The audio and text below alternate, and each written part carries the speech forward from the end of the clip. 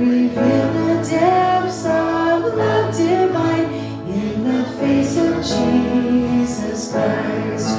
Through a life of full obedience and a death in agony, he removed the rebel's punishment and he set the prisoner free. King immortal, faithful God, crown with splendor, rich in love, let the heavens and the earth resound.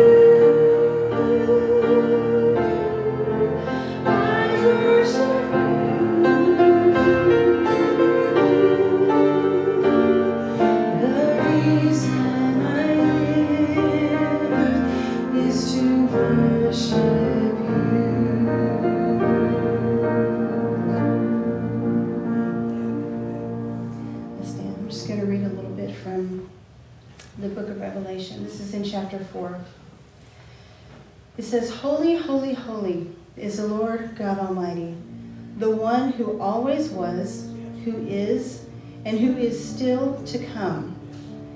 Whenever the living beings give glory and honor and thanks to the one sitting on the throne, the one who lives forever and ever, the 24 elders fall down and worship the one who lives forever and ever.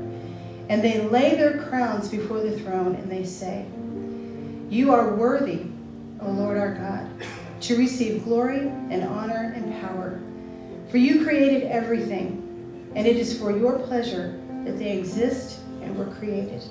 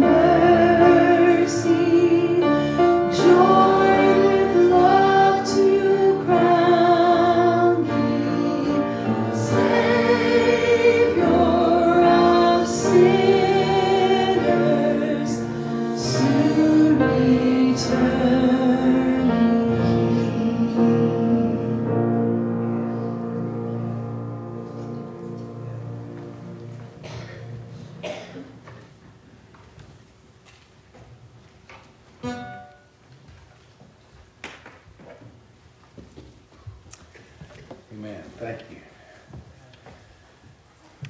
Well, I love the combination of the old hymns, like at Calvary, and Holy, Holy, Holy, with the new hymns that are being written today. I hope you really, really notice, pay attention to the words of these songs. A lot of times, we sing a song often and we just almost get used to it, and then sometimes we have a new song. There's a little bit of a reaction sometimes, like, well, I don't know that song. Well, you didn't know that other one the first time you ever heard it either, Boy, I just marvel at the rich blessing in these songs that we sing here on Sunday. So thank you so much. Well, today we're in John chapter 2. We're going to be reading verse 12 and following. last week we looked at Jesus doing a very private miracle. He was at a wedding feast and he turned water into wine. That was done in a private setting. Today we're looking at one being done in a very, very public setting. And all four Gospels tell this story, but the Synoptic Gospel, Matthew, Mark, and Luke, they tell the story at Jesus doing this just at the very end of his ministry. In fact, it almost became the reason that the Jews said, we've got to kill this man. John puts it at the very first of his ministry. But so that makes some people wonder, did Jesus do this twice? And I believe he did. I believe that he started his ministry with this particular event, and then 3 years later, he comes back to Jerusalem and he does the same thing again.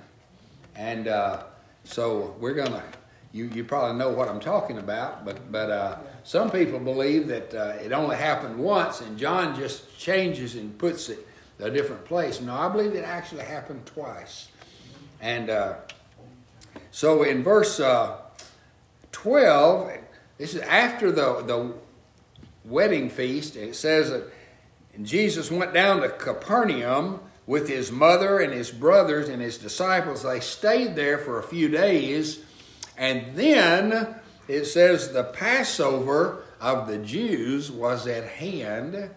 And Jesus went up to Jerusalem. You always go up to Jerusalem, by the way. No matter where you are, whether, you know, we talk about going up north, down south, but in Israel, up was always to Jerusalem.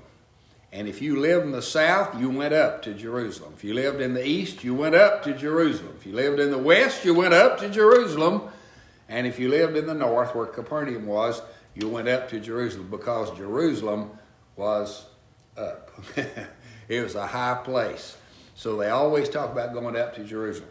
And so Jesus went up to Jerusalem, and he went to the temple.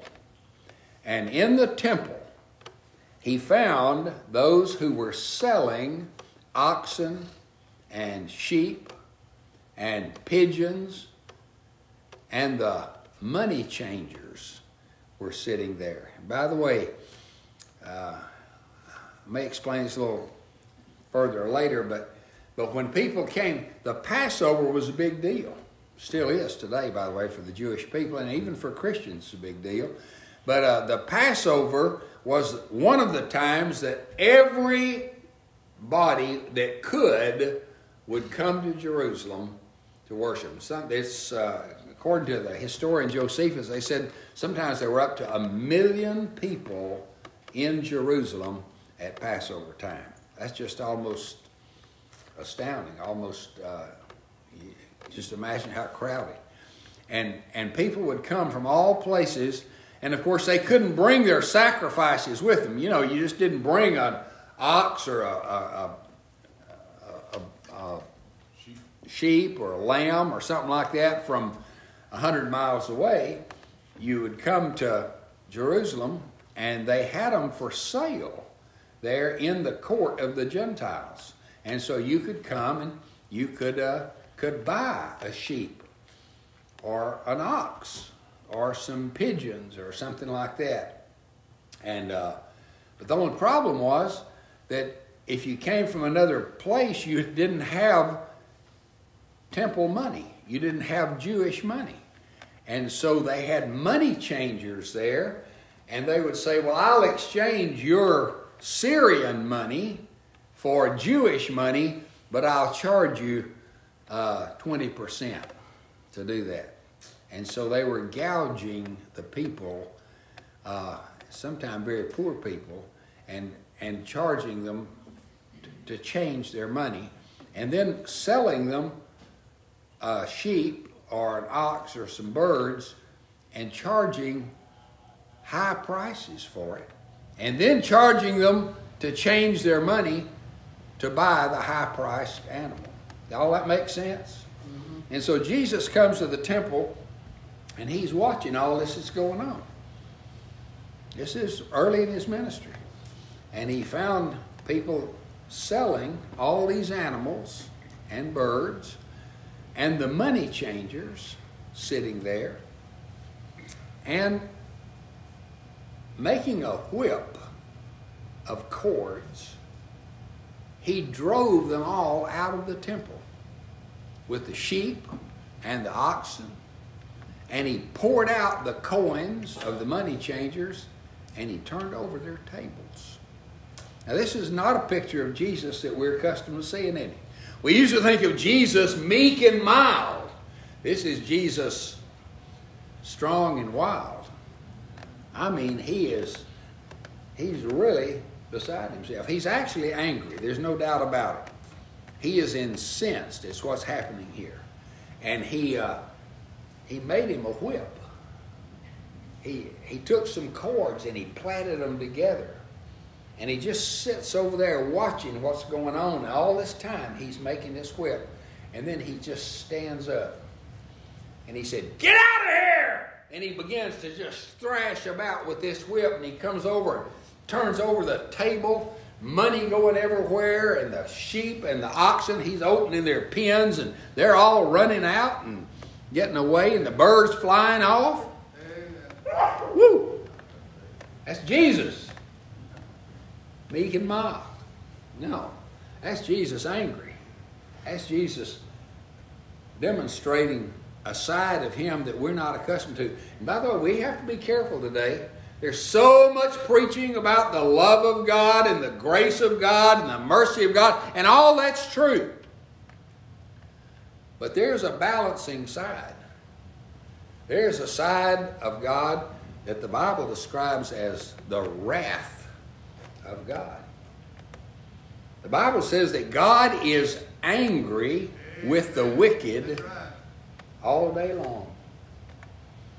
And there, in our grace-saturated, and I love grace, but in our grace-saturated societies and churches, we have the idea that God just is going to let everybody go into heaven.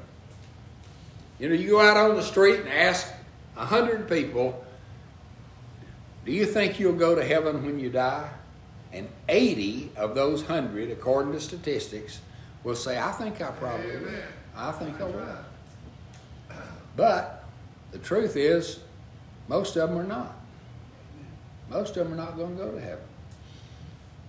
Somebody asked a little boy, what do you have to do to go to heaven?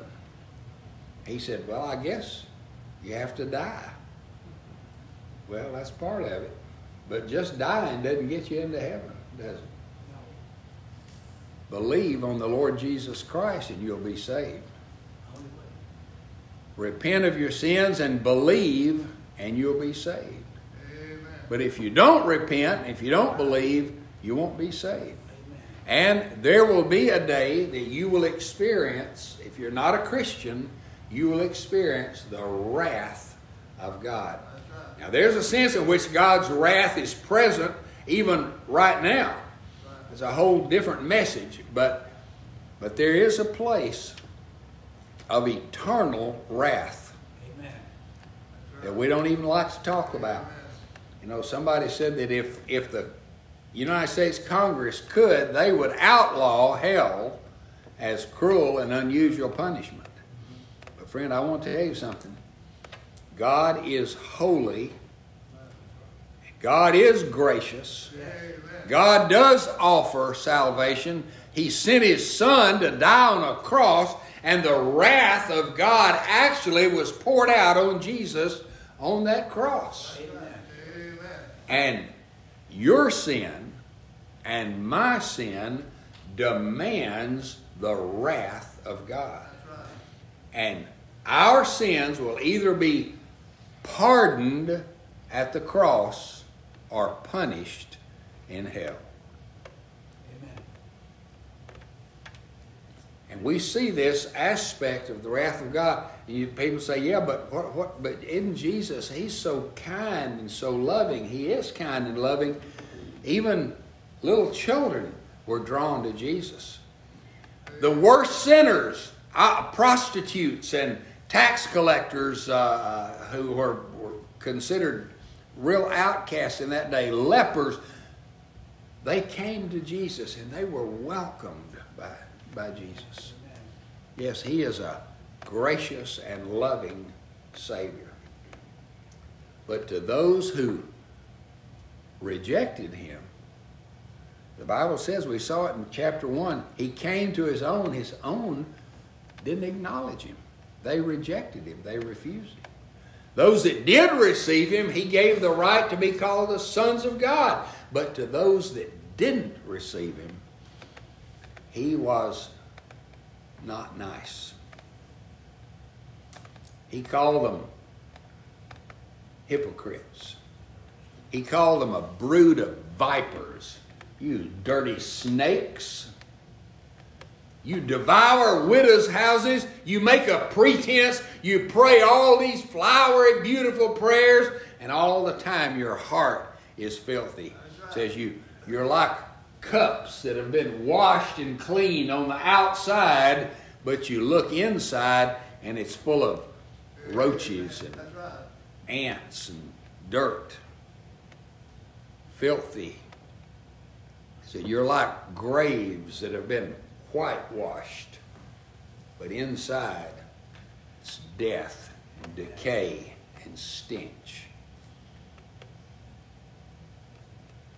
Jesus was not nice to those who refused to reckon with their sin and the holiness of God. Well, he poured out the coins of the money changers, and he told those who sold the pigeons, take these things away. Do not make my Father's house a house of trade. So this is a place of worship. This is a place where men meet with God. This is a place where people should come and feel the freedom to love God. Amen. And you've turned it into a business enterprise. You're using it to extort people and to make money and to take advantage of others. And his disciples remembered what was written in the prophet Isaiah, zeal for your house has consumed me. So the Jews said to him, what sign do you show us for doing these things? That's kind of weird, isn't it?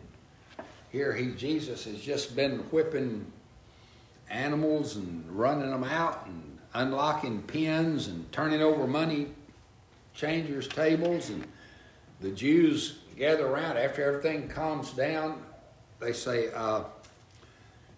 what sign do you show us for doing these things?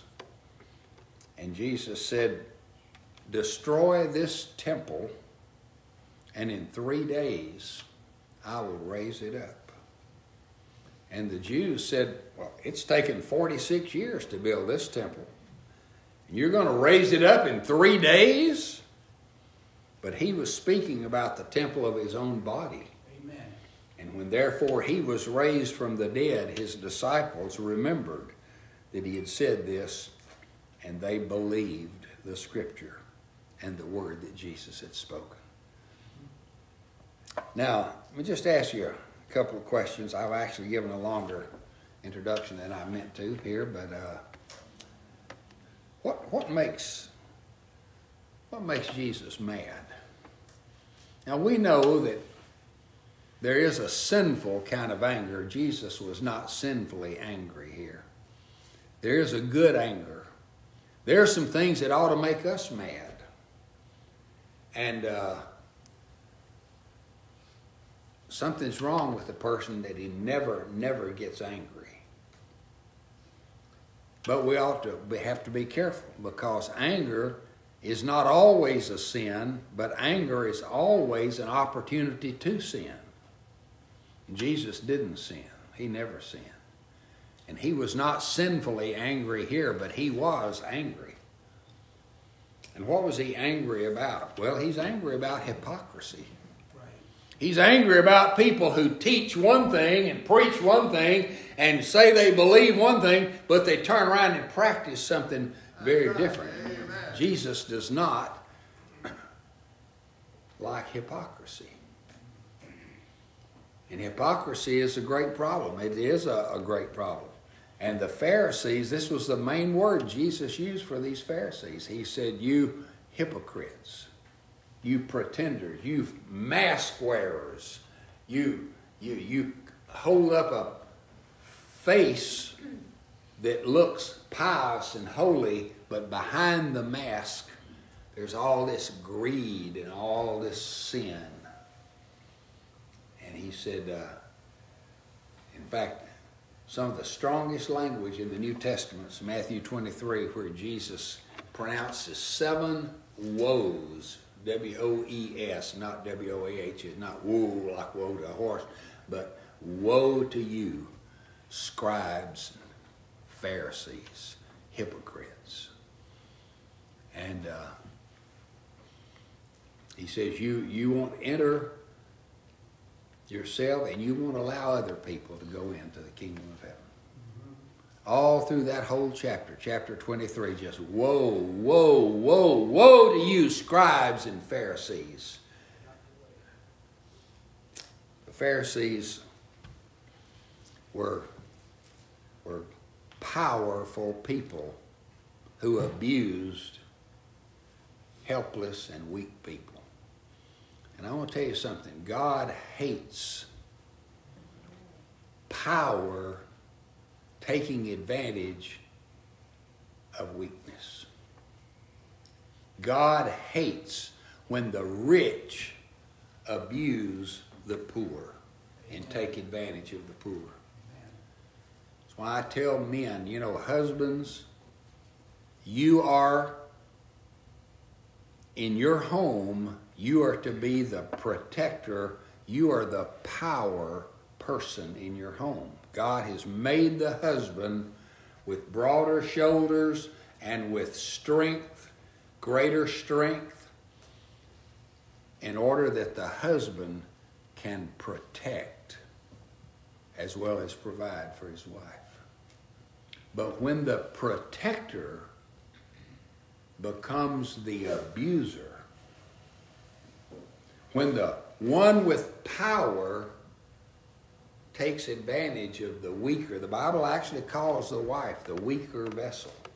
Now, I know a lot of women's libbers don't like that language, and they say, oh, I'm not weak, I can whip my husband, Well, maybe you can, I don't know. But the way God set it up is that the husband is the one who is to be a covering, a protective covering over his whole family. Amen. He is to protect his wife and protect his children. And that's what's so radically wrong with child abuse and spousal abuse, because the one who has the power is supposed to provide the protection. Amen. And when the one who has the power either neglects or doesn't, or when he actually becomes the aggressor and the abuser, God is angry about that.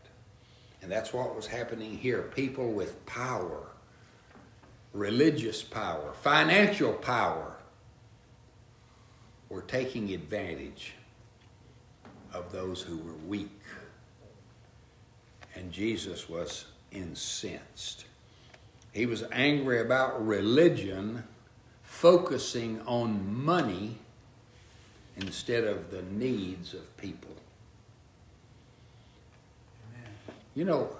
Christianity, there is one word that's supposed to characterize the Christian ministry and the Christian faith, and it's the word love. Love.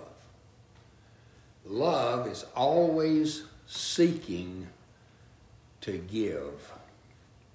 It is never trying to get.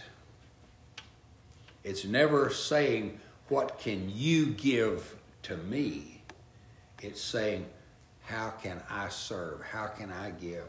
And a church is placed in a community not to try to get from the community, but to give to the community. That's why I love our Loads of Love and other ministries that we have, our food pantry and others, where we want to give to the community. Our goal is not to see how much we can get. You know, there are some churches that are very, very rich. They have lots of money. And I personally believe that wealthy churches situated in the midst of massive need are going to have to answer to God for why they had so much in the bank while there were so many needs all around them. There was one of the popes many years ago who was showing someone around the Vatican, and he just made the statement. He said, there was a time the church was poor, but said, no longer can we say, silver and gold have I none, because we've got plenty. And the person who was with him said, yes, but neither can you say, arise, take up your bed and walk. And I tell you, God does not want Christians to be hoarders of money. Amen. I'm not saying that we shouldn't have some logical, sensible savings plan and things like that. But rich Christians have a greater responsibility to give more away. And I know the American way of thinking is that if I make more, now I ought to spend more on me. The Christian ethic says, do not lay up for yourselves treasures here on earth. Amen. You'll lose all of that. But lay up for yourself treasures in heaven, where you will not ever lose them. Moth and rust cannot destroy them, and thieves can't steal them. Praise the Lord. And if that's true for us as individuals, it's certainly true for churches as well. And these Pharisees were greedy people. They had found that there was money to be made in religion. Listen to Luke chapter 16, verses 13 through 14. Luke 16, 13 through 14. Jesus talking about the Pharisees. No servant can serve two masters. He will hate one and love the other. He will be devoted to the one, despise the other. You cannot serve God and money. Amen. Money makes a great servant, but it makes a very poor master. And the Pharisees, who were lovers of money, heard all these things, and they ridiculed him. They loved their money. Look at Matthew chapter 23, verse 25. This is one of those passages I was speaking of, Matthew 23, 25. Woe to you, scribes and Pharisees, hypocrites! You clean the outside of the cup and the plate, but inside they are full of greed and self-indulgence. Amen. He said, you Pharisees, you're greedy people. You're making money off of poor people. You are taking advantage of the poor. So many of these, quote, faith ministries, they are always appealing for money, making money off of the poorest people rather than meeting needs of the poor. Benny Hinn went to Bulgaria, one of the poorest nations in Eastern Europe. And he charged money, people had to buy tickets to come and hear him beg for more money. And they filled the place in Sophia. They filled the Colosseum there, the center. And he left that place rich. He was already rich, but he left richer. And he left poor people even poorer than they were. I tell you, that kind of thing makes me mad, and I can imagine it makes Jesus even madder. Be great if Jesus could have been there and platted a cord of whips. Well, I won't go into that. Anyway, so Jesus is incensed about greed. Listen to Mark chapter 7, verses 9 through 12. Still thinking about the Pharisees. Mark 7, 9 through 12. Jesus said to them, you have a fine way. He's talking to the Pharisees. Jesus said, you have a fine way of rejecting the commandment of God in order to establish your own tradition. For Moses said, honor your father and your mother, and whoever reviles father or mother must surely die. In other words, God taught us through the law that we're to take care of our parents. Didn't Caiaphas have a money issue with his parents? Who? Caiaphas. Yeah, no doubt. And so, but you say, well, if a man tells his father and mother, whatever you would have had from me is korban. That is, it's devoted to God. I've dedicated it to God. Then you no longer permit him to do anything for his father and mother. See, they had this deal where the way you got out of helping your elderly parents is that you took your money, all that you had, you said, well, I've dedicated it to God, so Mom and Dad, I can't give it to you. I can't provide for you because I've dedicated my money to God. And Jesus said, that really makes me mad. He said, you're finding a way to twist Scripture with your traditions to get you out of the most basic responsibility that you have. And one other, Luke chapter 20, verses 46 and 47. Luke 20, 46 and 47. Beware of the scribes who like to walk around in long robes, and they love greetings in the marketplace. They love the best seats in the synagogue and the places of honor at the feasts. And they're proud, arrogant people. He said they devour widows' houses, and for a pretense they make long prayers. They will receive the greater condemnation. Amen. Let me just give you a little warning right here. God is not impressed with your external religious activities. Amen. God is not impressed with my preaching. You say, well, we're not either, but I mean, God's not impressed with my preaching. God's not impressed with my activities. God's not impressed with what kind of Bible I carry with me or if I have on my coffee table. God's not impressed with how often I go to church and how loud I sing and things like that. None of that is what God's looking for. He's looking for a heart that loves Him genuinely. Amen. And a heart that loves other people sincerely. Amen. That's all He's looking for.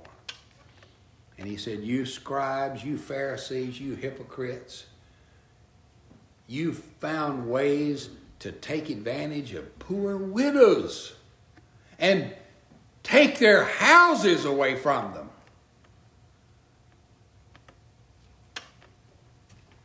And says, your condemnation will be great. Amen. I tell you, there's You don't want to mistreat a widow, folks,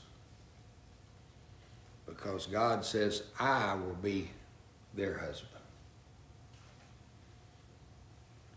Now, I tell you, somebody messes with my wife, hurts her. If I have a strength to do it, I'm going to put a stop to that, and put a stop to you if I can. If you're the one messing, causing harm to my wife. Husbands protect their wives. Widows have a husband. It's God. And God says, you better not mess with those that belong to me. So I'm just telling you, if you're ever going to cheat somebody, cheat a preacher if you want to, but don't cheat a widow. Don't cheat a preacher either, but don't cheat anybody. But if you're gonna take advantage of somebody, don't do it. Don't take advantage of a widow. Okay. Well, got about 7 other things here I want to say, but I will just say a couple of them. What makes Jesus angry? Hypocrisy, power, abusing the weak, religion, focusing on money instead of people, greed, covetousness, no compassion, and then dishonoring the house of God. And by the way, that doesn't mean the church building. I mean, I believe in reverence. I believe in taking good care of the church building. This is not the house of God. The temple in the Old Testament and in the New Testament times was the place where God met with men in their need of reconciliation. Well, that temple's gone now. Amen. There's no temple anymore. There was a time that God had a temple for his people. Now he has a people for his temple. Amen. We are the temple. Amen. And it's in our heart. Yes. The Bible says, don't you know that your body is the temple Yes. of the Holy Spirit? Amen. And the church together is God's temple today. Yes. And to dishonor God's temple is to dishonor God's name. That's what was happening. These people were coming into the place that was supposed to be a place of joyful worship, and it was a place of greed. And they were dishonoring the name and the place where God met with men. And for us today, for us to profane and abuse and not reckon the body of Christ, which is the church, God is angry at that. Do you know that in the book of 1 Corinthians it tells us people gathering to take the Lord's Supper? He said there are some of you who are going to die because you are taking the Lord's Supper without regard to the body of Christ. Mm-hmm. Now, obviously, that doesn't happen every time we take the Lord's Supper.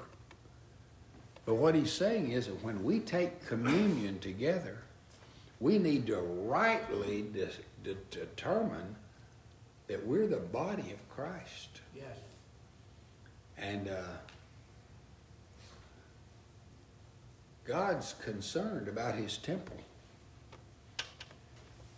And then they shift the topic. They said, well, what sign are you going to... And he said, here's the sign. You destroy this temple. And he pointed to the temple. And by the way, that temple was destroyed about 40 years later. Totally destroyed. But he said, destroy this temple. This place where men meet with God. I'll raise it up in 3 days. And they said, how are you going to do that? He said, I'm talking about a different kind of temple. Yes. I'm talking about the temple of my own body, which he was killed and then was raised up in 3 days. Praise the Lord. But not just his physical body. He raised up a new body, Praise the Lord. a new temple. And he said, you can tear this temple down, but I'm going to raise up a temple that you can't destroy. Amen. And Jesus said in another place that even the gates of hell will not be able to prevail against the body of Christ, the Praise church. the Lord. So, now the second half of my message was about the wrath of God. Let me just say that if we understand the holiness of God, we'll begin to understand why there's a need for the wrath of God. And most of us, we have very little concept of the holiness of God. In fact, I'm thinking very seriously about on Sunday night, starting in about 3 weeks, playing a series by Dr. R.C. Sproul called The Holiness of God. It's one of the most powerful studies on the holiness of God that I've ever heard. Every Christian needs to hear it, because only as we understand the holiness of God will we understand the wrath of God and the seriousness of sin. Amen. There's only one attribute of God that is raised to the 3rd degree. And it's not love, love, love. It's not grace, grace, grace. But it is holy, holy, holy. Yes. And God is angry when we take His holiness Yes. and we use it as an excuse for our sin. Amen. But God is gracious. Praise the Lord. And the gospel is this, that all of us have sinned. We've all sinned. Every one of us have sinned. And all of us were under the judgment of the wrath of God. Amen. And we all deserved it. But God, in great love and mercy, sent His Son, who on the cross received the wrath of God Praise the Lord. for our sin. And all who trust in Him, they will never have to face God's wrath. But all those who reject Him will face His wrath. Amen. And the Bible tells us of a day in the book of Revelation where Jesus is coming back, and the Bible says that the people will hide in the hills and the mountains and the caves, and they will say, hide us from the wrath of the Lamb. The wrath of the Lamb. That's a strange sign. But when Jesus comes back, He's not coming back to be born in a manger. He's not coming back to be nailed to a cross.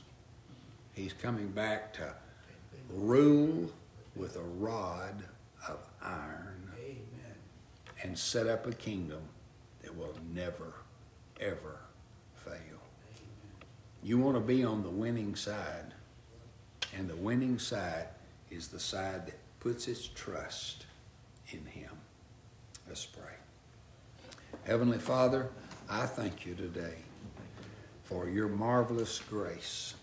But I pray that You will help us never, never, never to let Your goodness and Your grace and Your love and Your mercy become an excuse for us to willfully sin and to make money and covetousness and greed the focus of our life.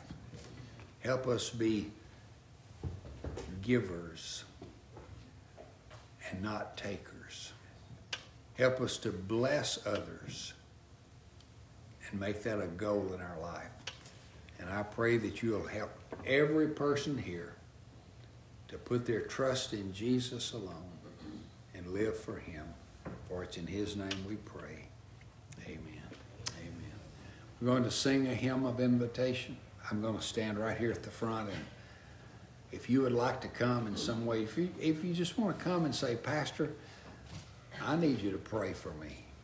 Maybe you're struggling with a love of money. The Bible says the love of money is a root of all kinds of evil. Money itself is not, but the love of money. And maybe you say, Pastor, pray for me.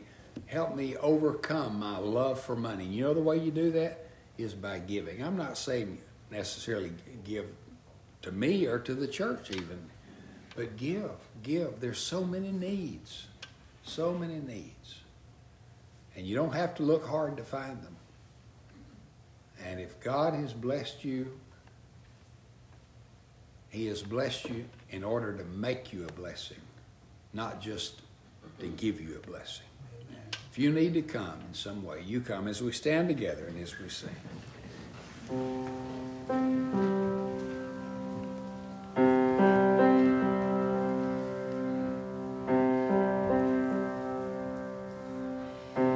Be still, my soul. The Lord is on my side. Bear patiently across our grief for pain. Leave to thy God to order and to ride. In every change, He faithful will remain. Be still, my soul, thy rest, thy heavenly friend. Through thorny ways, these two are joyful. Thank you.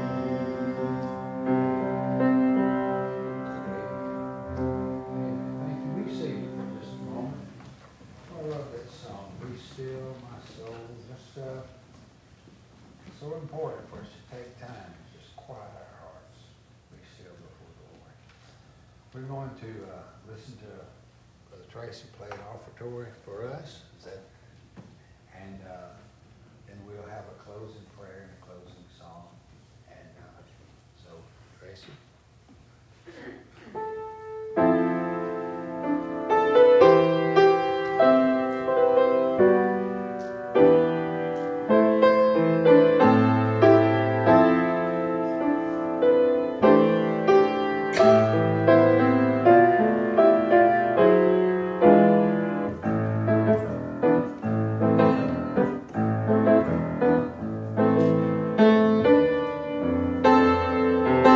Be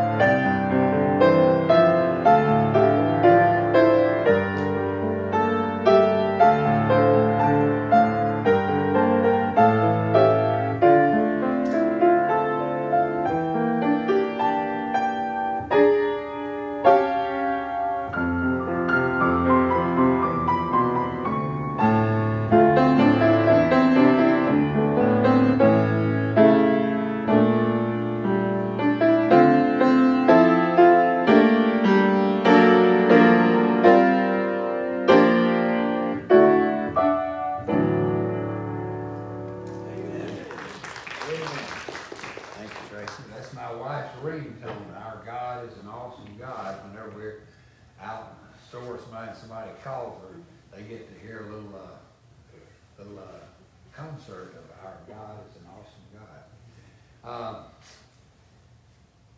I am, seriously, we're supposed to finish up the book of Hebrews tonight.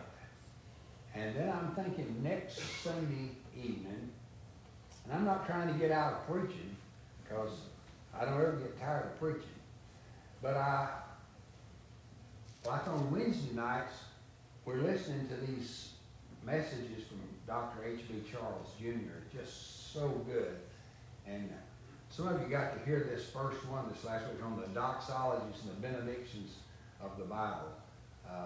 If you didn't get to hear that, this coming Wednesday night, make sure you zoom in, and we're zooming it out. If you'll zoom in, you can hear these studies. They're so good. And I'm thinking that after we finish the study in Hebrews, I want to let Dr. R.C. Sproul teach us 6 messages on the holiness of God. And we'll do that over Zoom as well. So we'll start that maybe next week. If I finish Hebrews tonight, we'll start that next week. So you really need to hear these messages on the holiness of God. Amen. All right. Well, let's stand together. Have a closing benediction, and then we'll sing a closing song. Our offering box is out in the foyer. And again, I just want to encourage you, don't let your giving be limited to the church. Obviously, the church ministry needs funds to operate.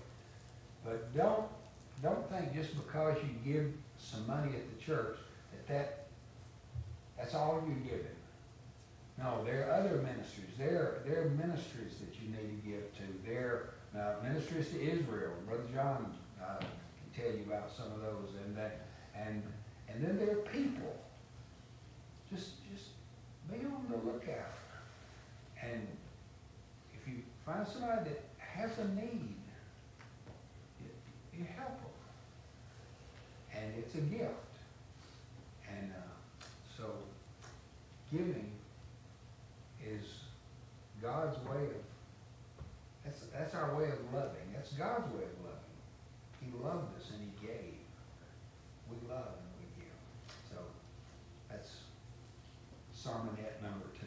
Okay, so let's pray, and then we'll have our closing song. Father, generous Father, you've been so good to us. You've just lavished us. Your word tells you, you've lavished us with your grace. Yes. Help us be givers of grace to others. In Jesus'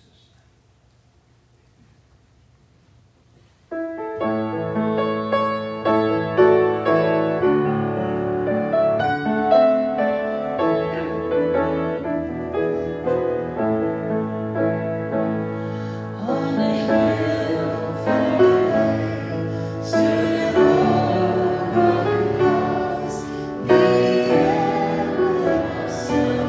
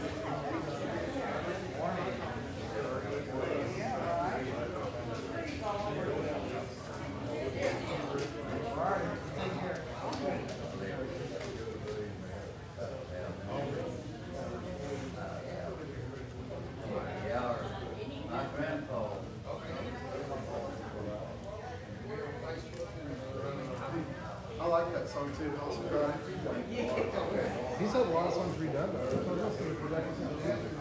Holy Jesus. It's really good. Yeah. The original is probably most people like that one. Yeah. His songs have been redone at all. I hate the fact that he had that accident. He's like, I wish he'd written songs till they're 75. Keith Green too is another. Still writing stuff. That's right.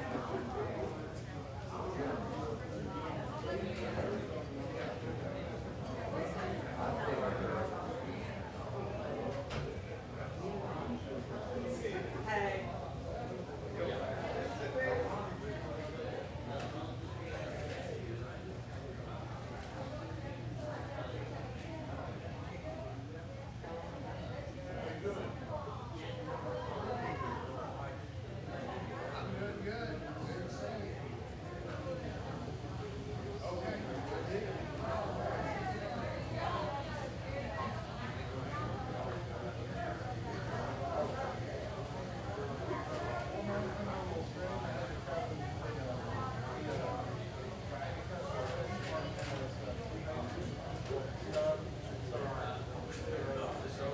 Yes, sir. So I was just looking.